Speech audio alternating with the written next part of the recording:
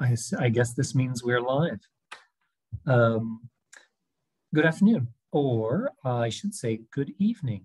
It is evening in Vienna. I'm coming to you from Vienna. My name is Dr. Alexander Carpenter, and I'm the director of the Wirth Institute for Austrian and Central European Studies at the University of Alberta. The Wirth Institute is one of a network of 7 international Austrian centers, supported in part by the Austrian government. It's the only such institute in Canada with a mandate to promote both the multidisciplinary study of Austria and Central Europe, but also to celebrate its culture and to facilitate the exchange of students and faculty in the spirit of global knowledge transfer and the building of scholarly networks. And we are very pleased and proud to present today's talk by Ela Przybyło.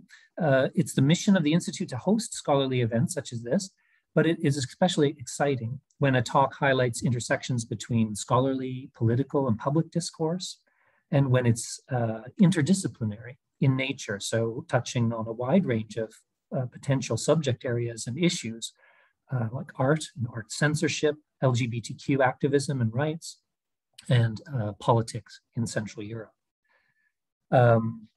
Maybe it goes without saying, today's presentation is perhaps a bit controversial. I'll just remind our audience, if it's necessary, this is a scholarly event and its purpose is a disinterested investigation of a contemporary issue, ideally followed by a respectful discussion in which a variety of considered viewpoints and ideas can fruitfully circulate. And I'll look forward to that.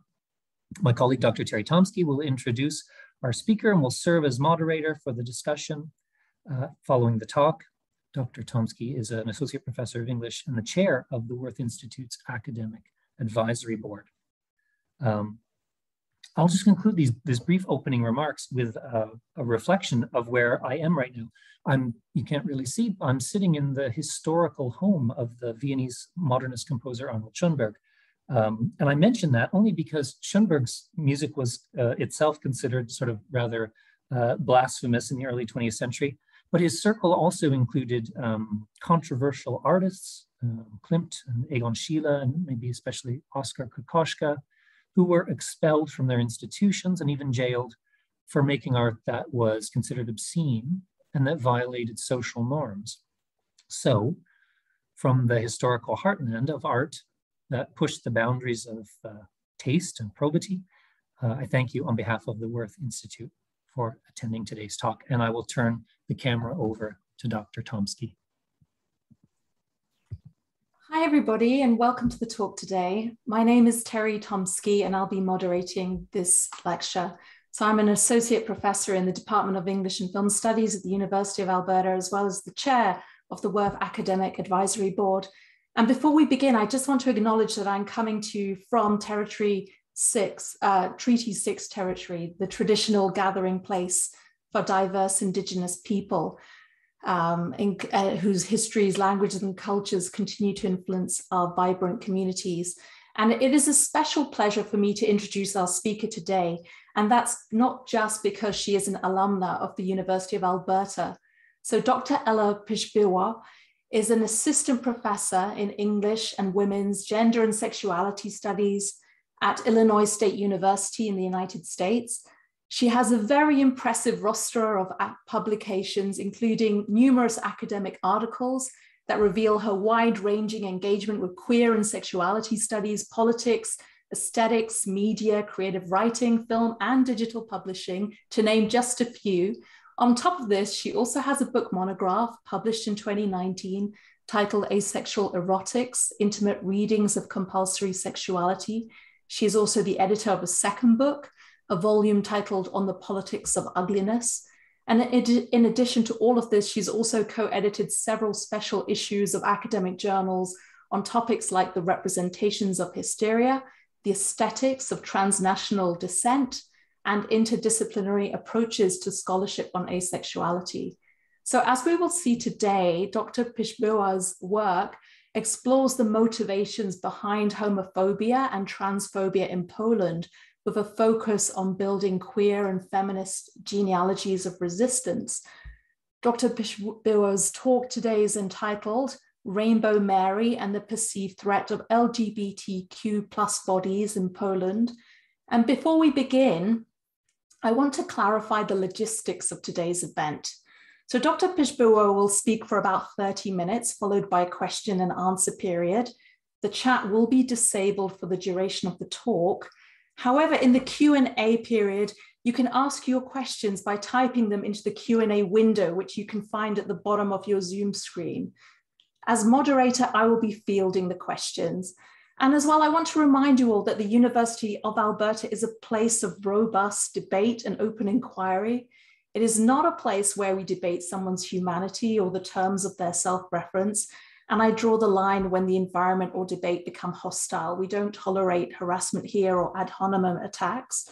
The Wirth Institute seeks to create a hospitable space and to cultivate an inclusive environment that fosters respect for human dignity and supports all members of our diverse community to learn and discover. And in the spirit of mutual respect and civility, we welcome all your questions. Thank you. And since we're not in person and cannot collectively welcome our speaker with applause, I will applaud on your behalf as I turn the microphone over to her. Thank you so much, Dr. Przybyło. Thank you for that wonderful introduction. I'm just going to take a second to share my screen before I get started. So hopefully that is visible. First, I just wanted to give a few thank yous. Thank you to Sylvia Chrobak, who invited me to do this talk, to Rochelle Wright for getting everything set up, Terry Tomsky for moderating and for that wonderful introduction, and Alexandra Carpenter, the chair of the Wirth Institute, again for that wonderful introduction. Also, shout out to my sister Eva, who's in the audience. I want to say it is an honor for me to do this talk at the Wirth Institute. As was mentioned, I am originally from Edmonton, and I did both my undergrads and my MA at the University of Alberta. And I also had the privilege to take Polish language and culture classes with Professor Wacław Osadnik and Dr. Elżbieta Ostrowska, and I remember those very fondly. A little bit about me. I was born in Wrocław, and with my family, we immigrated in the late 80s through the solidarity wave of immigration to Edmonton. So I write from a diasporic Polish perspective based in Edmonton. I'm not actually able to participate, excuse me, other than through online digital means in many of the protests that have been taking place in Poland that I'll discuss. But I still believe that as a diasporic Polish person and as a queer person, I sort of have things I can think about in relation to these movements. I also want to mention that some of the work I'll share today was published in an issue of the journal Digital Icons, in a special issue that was edited by Cassandra Hartblay and Tatiana Klepikova. So I'm going to read a paper and share slides with you. So the Black Madonna of Częstochowa, Matka Boska Częstochowska, and let me just get to this painting, there you go, is a Byzantine painting of unprecedented importance for Polish sovereignty. It features a Black Mother Mary clad in a head covering, holding in her arms a Black baby Jesus, both of whom are encircled by golden halos. Mary's right cheek is slashed with 2 vertical and 1 horizontal mark, legends attributing these to Hussite invasion in 1430. Located at Jasna Góra Monastery in Częstochowa, the painting epitomizes the cult of Mother Mary in Polish culture, even while its origins remain undetermined. As far as symbols go, the painting's importance for Poland is almost of unparalleled importance, symbolizing Polish sacrifice, survival, Catholicism, and devotion to matriarchal symbology. Pilgrimages numbering in the millions are held to Częstochowa annually to view the painting.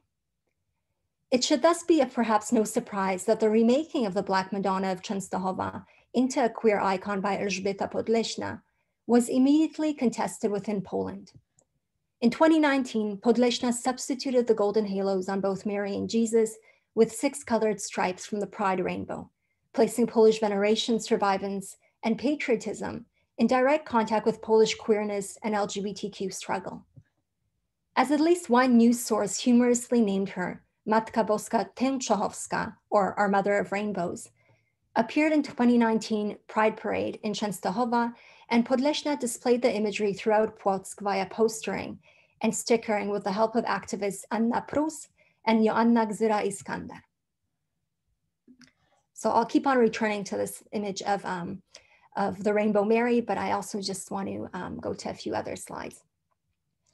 The postering action was intended to challenge Easter celebrations in the Catholic St. Maximilian Kolbe parish at the Church of St. Dominique, which you'll see an image from here, that unequivocally frame both LGBTQ people and gender as sinful, along with other sins, including, as you'll see written on these boxes beneath the cross, hatred, lies, and gossip, and so-called hate, H-E-J-T.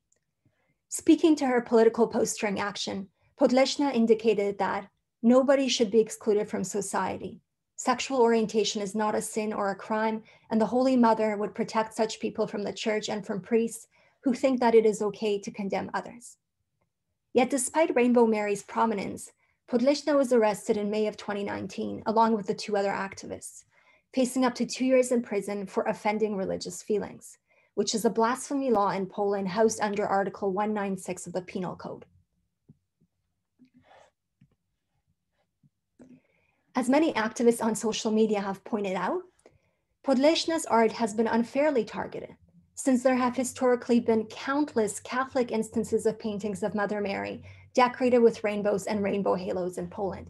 And I really love this meme here from feminist politician Agata Martyna Diduszko-Zyglewska's page on Instagram, which basically has the Hail Mary prayer superimposed over rainbow-based Catholic icons and devotional images with the words "not you" over Podleśna's Rainbow Mary art piece. So the idea that everyone is included except for queer people. While Podleśna's powerful protest art was confronted with hatred and accusations of profanation, Podleśna herself toggled Catholicism and feminist and queer values, eschewing the too easy homophobic interpretation that remaking a Polish symbol on queer terms somehow sullies its value and meaning. Podleśna is one of many important feminist activists in Poland. At the same time, Podleśna is also a secular Catholic, clearly invested in Polishness as much as in queerness, religiosity alongside feminism. Podleśna's powerful Rainbow Mary asks Polish people to reassess their homophobic and transphobic panic and to turn to their patriotism and religiosity as a source of LGBTQ acceptance. Indeed, the Polish symbol strikes me for its ability to hold together rather than split apart right-leaning commitments to Polish sovereignty and the religious grounding that has historically been important to Polish survivance, with what have been understood as left-leaning commitments to protecting the lives of LGBTQ people in Poland. In other words, Rainbow Mary, while a symbol despised by the right, provides possibilities for LGBTQ people in Poland to continue to be proud of their Polishness and religiosity, while also being proud of their sexual and gender identities. On March 3rd, 2021, a Polish court in Płock acquitted Podleśna, as well as the 2 other activists, of all charges. Echoing Podleśna's framing, the judge offered the following statement. The goal of the activists was to support LGBTQ people. There is no provision in the Catechism of the Catholic Church that excludes non-heteronormative persons. There is love, mutual respect, and understanding. While ending well for Podleśna and providing a landmark case in Poland in defense of LGBTQ activisms, Rainbow Mary's travels and the homophobic and transphobic responses that the art piece elicited invite analyses of why and how Polish histories of struggle have been weaponized in hateful ways, as so often, especially in recent years, which is what I'll talk about today. Recent years have seen mounting hatred against LGBTQ people within Poland, and I'll mention a few examples. The rise of the conceptual right-wing framework of gender ideology, efforts to create LGBT-free zones, and attempts at preventing pride parades known as equality marches or Marsze Równości in Poland, all point to ways in which Polish nationalism has been set into play. The formulation of gender ideology in Polish ideologia gender or genderism by the right wing is a catch-all to describe anything to do with feminist, queer, or transgender approaches to gender. The use of gender ideology in similar terms is a transnational trend cropping up in many post-state socialist countries, Poland, Russia, Ukraine, Slovakia, Georgia, Hungary, as well as many Western countries, including France, Germany, and the US, to name just a few, and as part of a right-wing populism, as Lydia Salvatore discusses. The hateful framing of all efforts at gender equality and sexual justice as gender ideology has been active in the Polish public sphere since at least 2013 and highly influenced by Polish ties to Catholicism and the Vatican. In the Polish context, the motivation behind this ideological framework is the protection of children from so-called new ideas around gender and sexuality, which are seen as Western imports that threaten Polish families, Polish gender norms and traditions, Catholicism, and even are seen as threatening Polishness itself. Framed on par with historic traumatic events and threats at sovereignty such as Nazi German occupation and Soviet state socialism, gender ideology was articulated in 2013 by Bishop Tadeusz Pieronek as, in his words, worse than communism and Nazism put together. As a threat to national sovereignty and Polishness, LGBTQ people in Poland are thus understood as dangerous bodies with dangerous ideas. Further still, gender ideology suggests that some people themselves, and specifically LGBTQ bodies, are in and of themselves an ideology, rather than embodied persons and citizens with human rights. For example, take this banner from the 75th anniversary of the Warsaw Uprising. So just for context for people who maybe don't know much about Polish history, the Warsaw Uprising was a really significant event in Polish sovereignty. It claimed upwards of 200,000 lives of civilians and resistance fighters, and really is commemorated as an important event, but often weaponized as well by the right wing in recent years. On a banner from this commemorative parade, three symbols are rendered on parallel with each other, as you'll see. First, the sickle and hammer, symbolizing Soviet state socialist oppression. Next, the German swastika, referencing the Nazi regime. And then finally, the colors of the pride flag, symbolizing LGBTQ people and so-called gender ideology. Resonant with Bishop Pieronek's words that gender ideology is worse than communism and Nazism put together, this banner presents LGBTQ people as actually deadly to Polish people, as occupiers of Polish spaces, and as a target that must be removed for Polishness to survive intact. Related to the above discourses that equate LGBTQ rights with people with foreign occupation, so-called LGBT-free zones, known in Polish as strefy wolne od LGBT, started cropping up in 2019. The zones, fueled by the Peace Party, started appearing in response to Warsaw's liberal mayor, Rafał Trzaskowski, having signed a declaration in support of LGBTQ rights and in favor of including LGBTQ context in sexual education in the city. The zones act to create spaces within municipalities and regions in Poland that bar gender ideology and LGBTQ people. Up to 1/3 of Poland, and this is kind of the eastern southern part of Poland, as you can see on the map, declared itself an LGBT-free zone as of June 2020, with the European Union denying funding to zones that have declared themselves in this way. LGBT-free zones are intended to create spaces where LGBTQ people cannot be visible and open, and indeed are not welcome to enter. While mostly symbolic rather than legal in function, these zones explicitly demarcate some Polish spaces as not for LGBTQ people, with the goal of, again, protecting the purity of Polish nationhood from the perceived negative influences and threats of gender ideology and LGBTQ bodies, and eliminating queers from the visual landscape of the country. When all else fails, Polish right-wing populism is quick to jump on the bandwagon of Pole exit, as maybe many of you have been following, arguing for a separation from Europe akin to Brexit, despite massive protests and the verbal protests of even Polish liberty fighters of the Warsaw Uprising, who are so often exploited as symbols of a true Poland that is supposedly and falsely gay and feminist free. So you might have seen this brilliant event from a few days ago. So refusing to be consumed as a symbol of a retrograde Poland, Polish war veteran and survivor of the Warsaw Uprising, Wanda Traczyk-Stawsko, ksywo or nickname Pączek, which means donut, spoke truth to power, addressing right-wing Robert Bąkiewicz, who was the former leader of the National Radical Camp, which is a fascist, far-right, ultra-nationalist Polish organization. She said, "Be silent, stupid boy. Be silent, you jerk. I am a soldier who remembers how Polish blood spilled, how my friends were slaughtered. This is our place, which no one gifted to us, where we have been for always." We fought for Poland and we fought for Europe. So basically, she's putting together this argument really beautifully and very compellingly for Poland's place in Europe as one that was fought for by Poland and over which she actually spilled her blood, and her friends' bloods were spilled as well.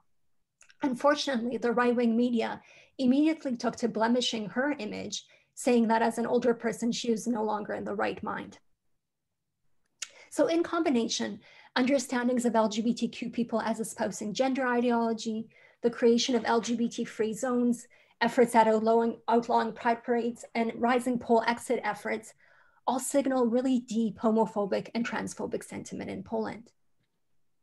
That the right aligns itself with hatred towards LGBTQ people, I believe is not incidental, but tied directly to nationalism and religiosity, as well to ideas of what I'll explore as melancholic nationalism.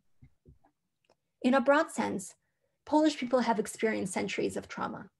Many Polish generations, mine included, have been raised on the legacies of this pain through intergenerational trauma. So again, for folks who might not be familiar with Polish history, really briefly, Poland survived a 150-year period of colonization by Russia, the Austro-Hungarian Empire, and Prussia, during which it was wiped off the map. During this period, Polish nationhood survived without statehood, with Polish language forbidden in schools and Polish histories and traditions suppressed by institutions. In the 20th century, shortly after regaining sovereignty in 1918, Poland faced renewed occupation from Nazi Germany, as well as the genocide of Jewish people during the Second World War, and then right after Soviet occupation during the state socialist era. During both of these regimes, Polish people were murdered, brutalized, raped, and famined by the millions, and once again forced to suppress Polish culture. Through these oppressive regimes, and especially during state socialism, the Catholic Church emerged as a key pillar of Polishness, adding comfort and guidance to an oppressed people, and forming a space of political dissent against external occupation, serving as what David Herbert calls both the institutional and symbolic center of independent Polish national identity. And I think this is really unique for Poland and other Eastern European countries and Central Eastern European countries, because there was this moment when religion protected Polish independence and Polish humanity, which is different how it's being weaponized currently. In recent decades, this collective trauma has been, as I mentioned, weaponized or utilized by the right wing to frame Polish people as perpetually innocent of anti-Semitism and racism, and LGBTQ people and feminists as the new totalitarianism that must be quashed for Polish sovereignty to survive intact. The Peace Party, formed in 2001, has shifted since its inception from a center-right to radical right party, centering in its rhetoric a commitment to a nationalist Catholic Polish identity grounded in taking on the Western powers and marginalizing those deemed as threats to Polish security, including LGBTQ people and migrants.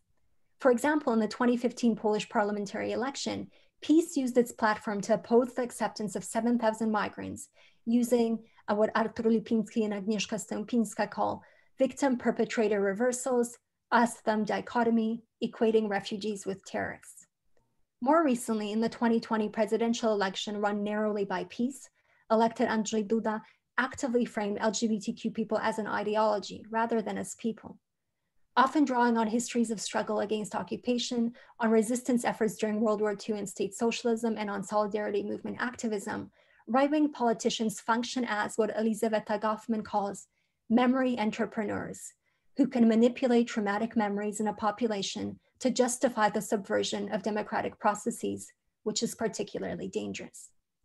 Far-right Polish nationalists routinely frame queer, transgender, and feminist citizens alongside migrants from Eastern European and Muslim-majority countries as a new wave of enemies and would-be occupiers within Poland's borders, evoking historical Polish traumas and the political theater of mourning to build hatred towards these groups.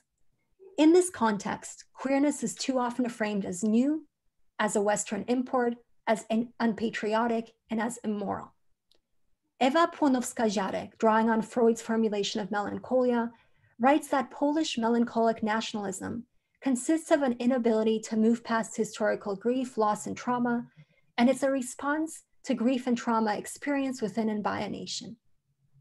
As such, Polish nationalism surfaces through narratives of Polish suffering, under what Ziarek identifies as a compensatory paradigm of Polish nationality, associated with the topos of messianic suffering.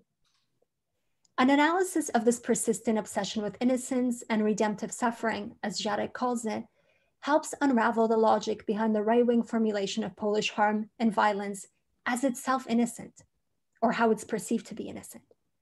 Arguably, never having received the reparations that were Poland's due, Polish nationalists and right-leaning citizens have lingered in an injured frame, persistent in seeking a righting for the wrongs done, while unable also to recognize how this melancholia has been expressed in hateful and harmful ways to compensate for loss and injury.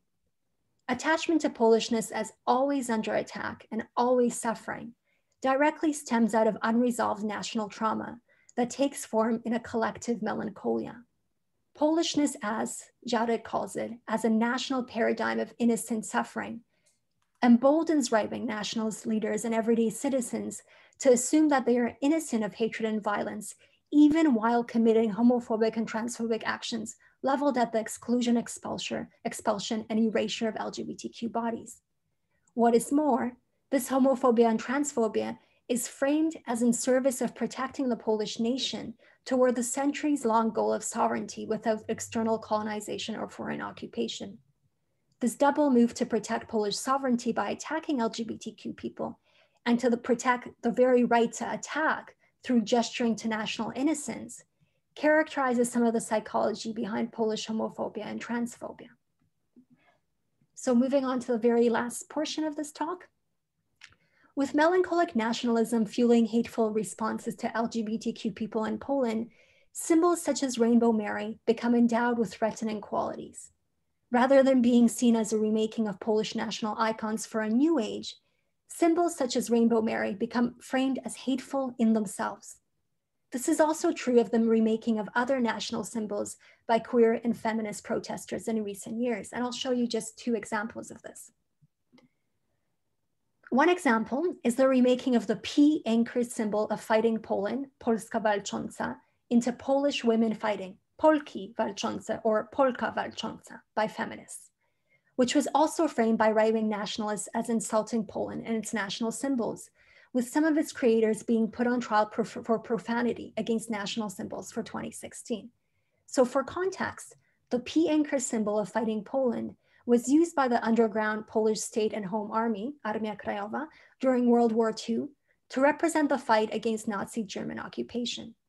The feminist renewal of the symbol transforms the anchor into a set of breasts, drawing connections between past national struggles and present-day feminist struggles for liberation.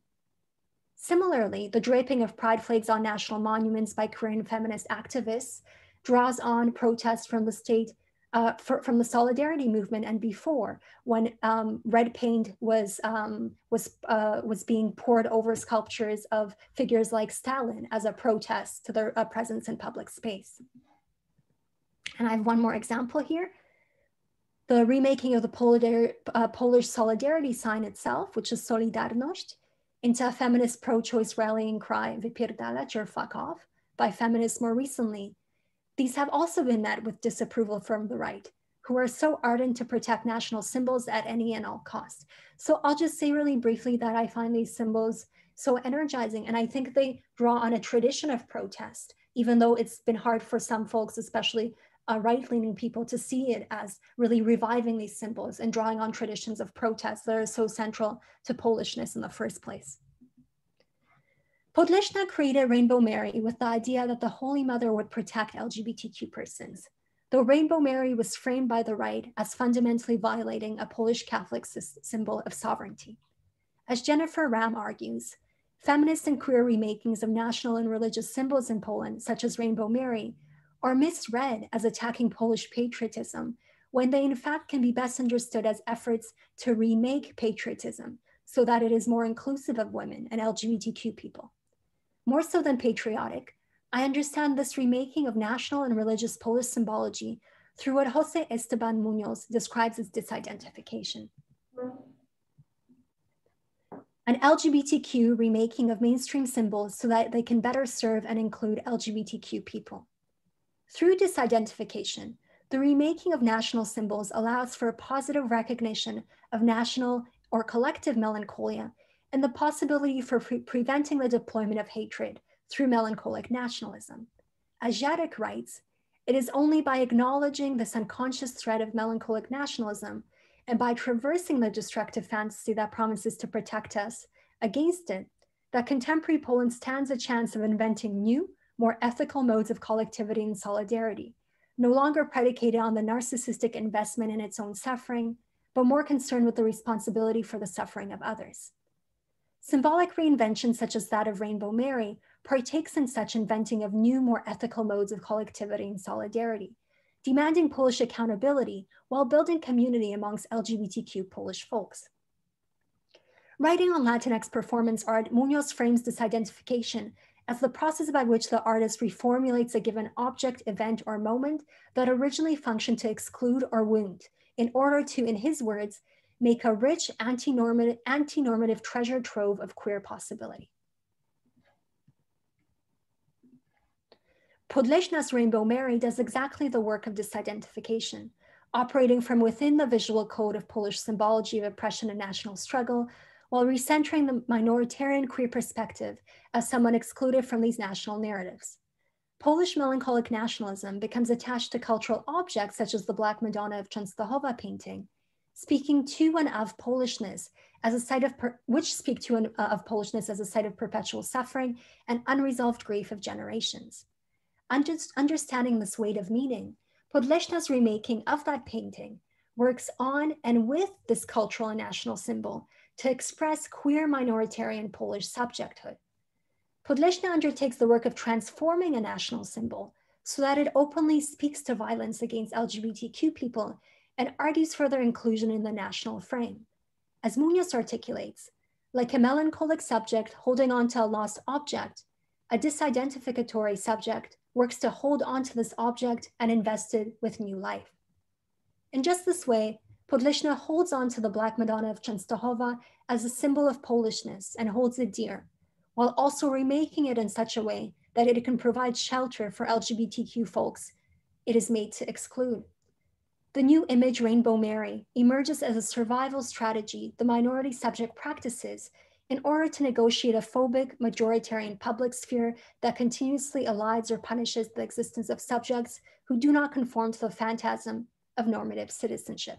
Those are Muñoz's words. LGBTQ people in Poland, explicitly and violently excluded from the right to be in public spaces, the right to be with each other, to gather in love, and to have epistemological agency in the world, are refashioned in Podleśna's work as at the very heart of Polishness, at the very center of Polish survival and sovereignty. Podleśna's art has produced a new, even utopian vision for LGBTQ inclusion at the very heart of Polishness. This in turn creates space for a positive identification of melancholia that holds both grief and hope together. Disidentificatory melancholia emerges here in Podleśna's work and other Polish protest art, as the ones I've mentioned, that reworks national symbols to carve out queer and feminist spaces, to both sit with centuries of oppression and also to disidentify with the weaponization of oppression through nationalist calls to hate.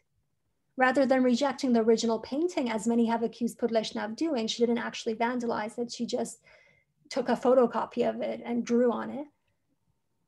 Rainbow Mary is the loving remaking of the national maternal symbol to include LGBTQ people, asking us to rethink sovereignty and legacies of trauma from a distinctly queer Polish perspective.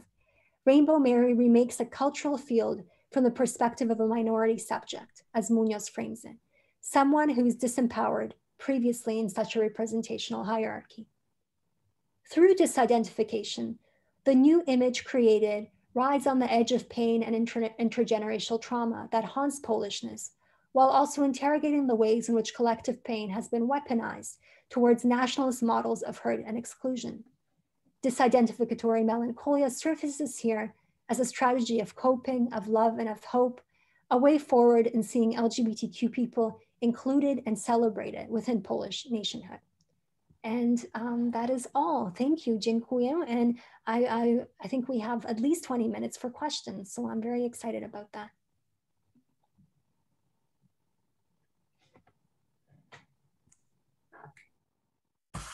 Thank you so much. That was a wonderful talk.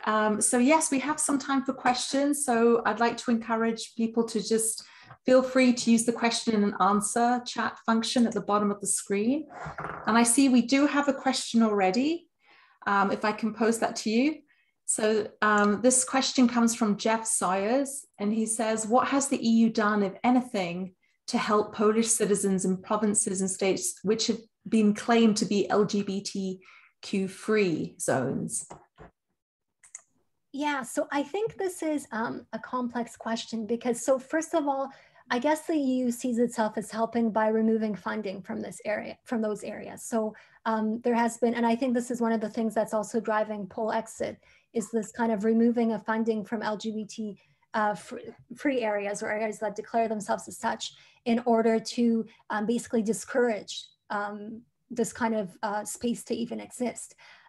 There's also been, I think, a lot of, because of the EU, because of the way that people now move from Poland to other countries, there's been lots of solidarity work from other countries too. Like lots of people from Germany will come to the various pride parades and other events in Poland. So there is lots of solidarity in that way. The other thing I think that's important is that, I think, the part of the Polishness behind LGBTQ resistance is really important in the context of Poland. So I think sometimes when other countries get involved with countries that are seen like as at the edges of empire or formerly colonized countries, it can take on very kind of insulting roles potentially.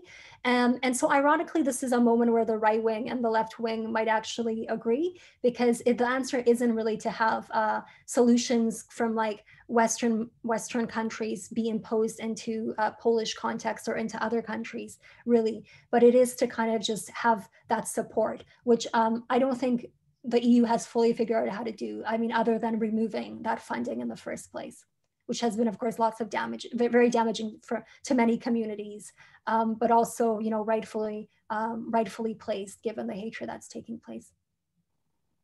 Yes, thank you so much. Yes, and I think that was actually covered in the CBC not that long ago. Some of you might be familiar with that story about the pulling of, I think it was a UNESCO grant or some other grant that was about one of the regions that had imposed one of those zones.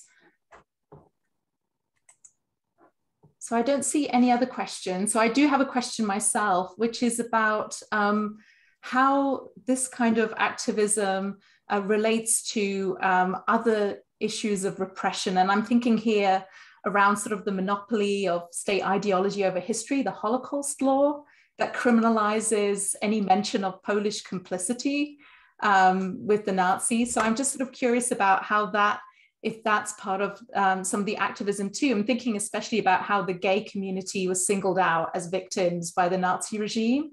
And so I'm wondering, you know, there's a kind of double trauma there, right? The way the Poles were victimized aggressively when they were occupied by the Nazis, but then again, gay Poles and how they would have been treated would have been another factor. So I'm just curious if there's been any sort of engagement with that particular history.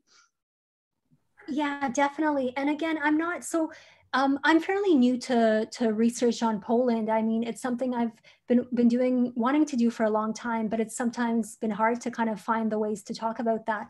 Jarek, that article I've been mentioning, actually it's a chapter, actually the way she develops that framework for melancholic nationalism is through looking at a Polish refusal to mourn Jewish deaths. And although this isn't true of everywhere and everyone, there is this way in which like there's been this, in many cases, lack of accountability around that, you know, with like Jewish cemeteries falling into disrepair in Poland, for example. That's one example she looks at, or not even lack of knowledge around where Jewish cemeteries were located, because the focus had been after the war so much on focusing on Polish loss at the expense of also looking at Polish Jewish loss. So I think it's such a major tension, and it gets people really frustrated because on one side, the feeling is that Polish folks, the loss of Polish lives hasn't been recognized, but on the other hand, the way that Polish lives are theorized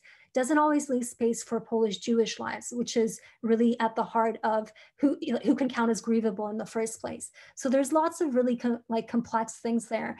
And of course, it's a central point of dissent, and in the Polish context, especially with the right wing being so strong on the side of wanting to only focus on Polish loss and not having space to think about other loss as well, or how Polish loss intersects with other forms of loss. So yeah, I think it's a very, one of the central things that the right wing is kind of rallying against in its attempt to hold Polishness to kind of that innocent paradigm of suffering. That's a huge part of it. A list of resources. Yes, I have one I can copy and paste for sure. So these are mostly academic articles, but there are also news articles, and there's so many now. So this is not a complete list. I'm going to put it in the chat, and maybe someone can, maybe I can get it. No, I don't think I can get it into the Q&A. I'll put it in the chat, and maybe one other person can then, oh, I see, there is this thing where it's hard to copy and paste from here. So I think the best way to do this then, maybe there's this weird feature in the chat where you can't always copy and paste from a Word doc. So, but I'm happy to share this information afterwards. I can send it, and maybe there's a way to send it to participants. What do you think, Terry? That is a great idea, yes. Okay, we will do that. Yeah, and Dr. Przybyło's website is very easy to find as well. So I recommend that you direct yourself to that as well, and all her articles, and I assume the references in your articles are going to be there as well for further reading. Definitely. And there's like so many, you know, the last 10 years or the last 15 years, there's been so much work done on this. And I definitely don't want to make it suggest like I'm doing things that are entirely new with what I'm saying. Like this is very much a personally invested navigation that I do. But there's so many brilliant feminists in Poland. Agnieszka Graf,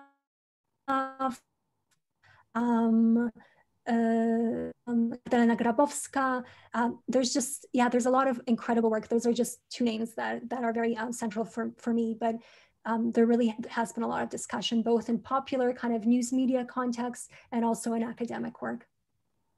Great. And we also have another question from Finn St. Dennis. I realize it's not really a question, but I think the question of diaspora is an important one.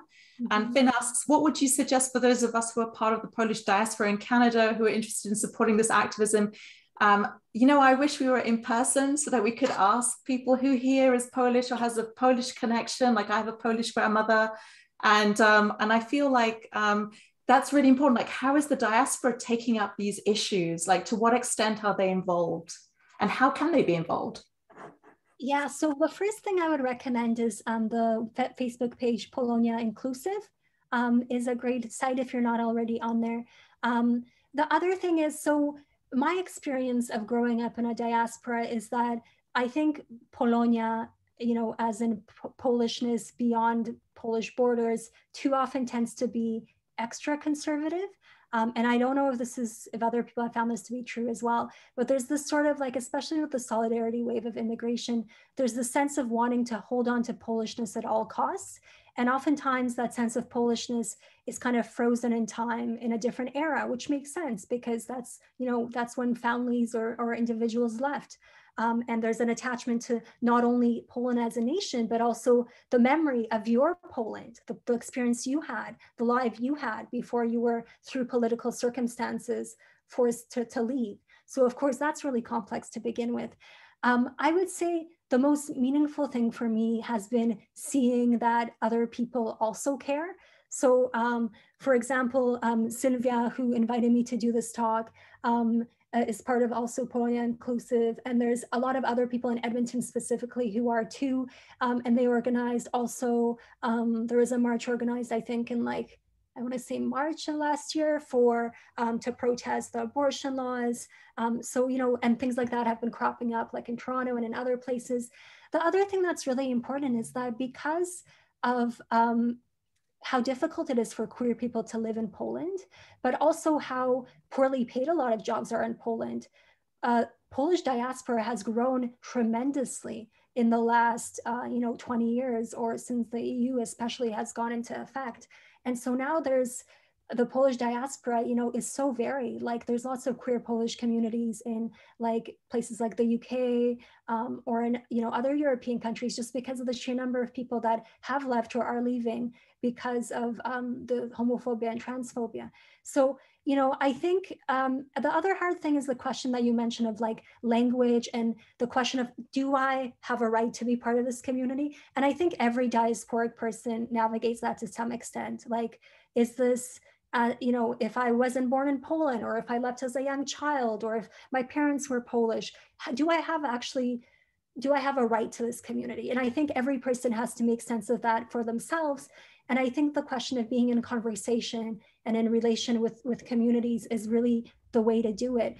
There's also a book I would recommend that I really like that's helped me navigate some of these questions too. Swimming in the Dark by Jerzy Jędrowski. It's a book written by, it's a queer coming of age story that's written by someone who was born, I think, in Poland, but grew up in Western Germany. And like, you know, speaks multiple languages, but whenever he goes to Poland, he's made to feel like he doesn't belong there. And maybe some other of you folks who have accents in Polish have also had similar experiences with Polish people being really mean and saying things like, you're not from here, or like sometimes racialized things like, are you Ukrainian? Or like, you know, just whatever. So it is really, I think, important to like, you know, understand that protection of Polishness as both violent and as grounded in like historical trauma, and but also not put up with it. You know, if you identify as Polish, if you feel like you're in communication with other people who are Polish, with families, with tradition, with your family, with traditions, you know, it can always be renewed. I think this is the amazing thing of living in diaspora, is that you can always read something new. You can always try to access new literature, watch new videos. And this is made so possible with social media. And the part that I didn't talk about a lot in the talk is how social media enables me really to feel like I am involved in the work that's happening in Poland, even though, of course, in reality, I'm not, because I'm able to, in real time, follow the protests, understand what is going on, and have representation that isn't only right-wing media, which is what used to happen before with the way that TV satellites like worked in you know, places like Canada. Like you wouldn't have access for the most part to you would have access to a few channels, usually with right-wing news. So now there's just so much more that we can tap into to get us anchored and connected, and to make us feel empowered to seek out those parts of ourselves, even if it feels like they've been dormant or hidden for a while. And there is not quite a question, but just a sort of call for clarification about whether Elżbieta Podleśna was, whether she's out of jail now. And I think you said she was, but is she facing more jail time or? No, so she was, although she was jailed, I don't remember the details, but it wasn't for very long. It was more of a symbolic and obviously very frustrating attempt. Then she had 2 years of court cases in which, and she won those, as I mentioned. She was acquitted with the other 2 activists of all charges, which was a huge victory. Basically, the judge deemed that she had, so there is this law in Poland that basically says you can't vandalize Polish national or religious symbols, right? And that's what was used against her. But she was found to have not actually vandalized anything, because number one, she didn't actually vandalize the painting that's like, you know, highly secured in a church in Częstochowa and not easily accessible. She only, you know, took a copy of it and like basically did some collaging work with it, like, you know, reinventing the symbol, but actually not damaging the thing itself. But also it was, as I mentioned, during her acquittal, it was deemed that there's actually nothing hateful about putting some rainbows on Mother Mary. Like she didn't say there's no hateful information in there. There was only just the suggestion of a rainbow that represents LGBTQ. So the fact that this originally, that this was deemed as basically hate speech, or that it was deemed as hurtful to national symbols, is in itself kind of absurd. As the one meme I showed, rainbows are kind of a thing for, you know, various religious symbology. Like the rainbow might symbolize LGBTQ things, but it's also from what I understand, a thing in Catholicism. Like you'll see lots of rainbows in places. So it was totally absurd to even suggest that there was anything hateful in her remaking of the symbol, or that it in any way tarnished it. And I mean, I would say the same thing is true though of those other symbols I looked at, like Polka Walcząca with the P anchor symbol with the breast drawn in. Like, why is it that we're finding exposed breasts suddenly offensive or damaging to national symbols? That makes no sense. Like, Polish films and media and magazines are always showing off breasts. Like, this is not a thing that's censored in Poland at all. And also, what is it about a chest that is read as belonging to someone who's understood as a woman that is offensive in the first place? Again, it just like ties into all these ways that, you know, on the one hand, Poland is matriarchal, on the other hand, it's deeply sexist and misogynist. On the one hand, it claims love for all and develops substantial welfare programs for poor people. On the other hand, you know, it seems to really hate refugees and LGBTQ people. And it's just all these like really existential quandaries that I think Polish people and the government and the nation state is working through. And unfortunately, with what has become basically a radical right-wing leadership, it has become, you know, to the detriment of various minorities, including queer people, migrants, people of different ethnicities or different racializations in Poland, et cetera. Okay, we have another question, this time from Sylvia. I'll just read it out. Do you see hope in political movements in Poland, such as the newly formed party Spring, launched by Robert Biedron, who is himself openly gay and a very visible and active member of the LGBTQ+ community in Poland? Yeah, definitely. And again, like through social media, you know, we can follow these people. Like I follow Biedroń on Instagram, and I can, you know, it's so wonderful to see that. At the same time, it's like, it's really hard because it feels like within queer studies, you know, so many of the discussions have been, especially in Western context, critiques of Western liberal models. But unfortunately, it seems that in a context like Poland, maybe like Western liberalism is something that needs to be implemented. On the other hand, there's been really excellent work as well, challenging the temporality of queer movements. And there's been like this suggestion that too often Western LGBTQ movements are imposed as models onto other contexts. So the idea that like, you know, there was a fight for rights in a context like US, now gay people can marry, have children, you know, and that the decades of oppression are sort of over. And of course, that's not true too, because I think the other thing that's important is that this kind of populism also exists in the US. And as we saw, of course, there's a lot of those things are transnational, even if there are specific Polish contexts. So I definitely think though that the presence of trans and gay identifying politicians is super important and also super brave, because this is again, the hatred, the vitriol that's aimed at queer and trans people in Poland right now. It's like hard for us to imagine in Western context, even though of course lots of people face it here too. But it's, you know, it is quite dangerous, I think, to be out, even though people challenge that on a daily basis. And lots of people, of course, organize and are visibly, make efforts to be visibly queer and queer identified in order to challenge the hatred.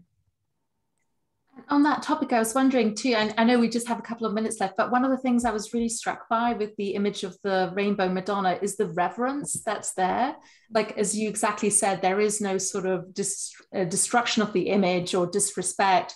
It's so respectful. It's all about that kind of shared consciousness, shared suffering, the place of everybody and inclusion. Like for me, it was just striking, you know, just how she retains the gravitas of the image and the symbology of that. So that's just a kind of comment. And I do have one more question just before we wrap up here from Agnieszka, which is, have you had the opportunity to offer your insights and teaching at educational institutions in Poland? Do you have any other webinars coming up? We'd be very interested. And then another question about possible ways of supporting LGBTQ2 Spirit Plus community in Poland. So quite a lot to pack in. We just have, does the talk run till 2 or till 2? after 2. I believe it just ends at 2. So if you would like to take those on. Yeah, for sure. So much to unpack, but so I have actually recently done a talk in Warsaw, but it was on, of course, over Zoom on asexuality, which is one of the areas I mostly work on. The thing is that, you know, as someone who's not currently in Poland, I don't think it's really fair for me to come into spaces in Poland and kind of necessarily, I mean, I can, if I was invited, of course, that would be great. But for the most part, I think because of my positionality as a US academic, that puts me in a specific relation to like power. I probably earn more money than most academics in Poland. I have access to more opportunities, probably in certain ways. And it's just, it would be a weird relationship for me to talk about something that I'm removed from. So I think there's like weird politics of positionality there. So in answer to your thing, yes and no, I think, because I did that talk on asexuality, but also less so on this content. And then, but hi Agnieszka also, thanks for coming. And also for the second question, yes, their top 3 race organizations in Canada can support LGBTQ folks in Poland. Okay, so I think number 1 would be education, reading news media articles. Unfortunately, what happens a lot is that folks in Canada and the US are not always well informed on things that are happening in other parts of the world. So I think reading some of the articles online can be really helpful.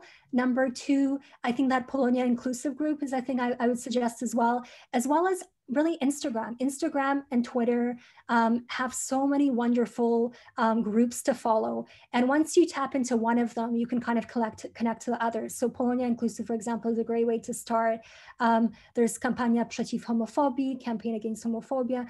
There's Transfusion, a trans organization. There's just so many things that I can't even mention. And then number 3, I think, I don't know if I have a number 3 right now. I'm really sorry. But yeah, these are all really great questions. And I wish I had more time to talk. This has been so wonderful. Okay, so on that note, I think we need to conclude the talk today. Thank you so much, Ella. That was wonderful. And thank you to the audience and for the wonderful questions. And please don't forget to check out our future events at the Wirth Institute. Okay, thank you, everybody. Thank you.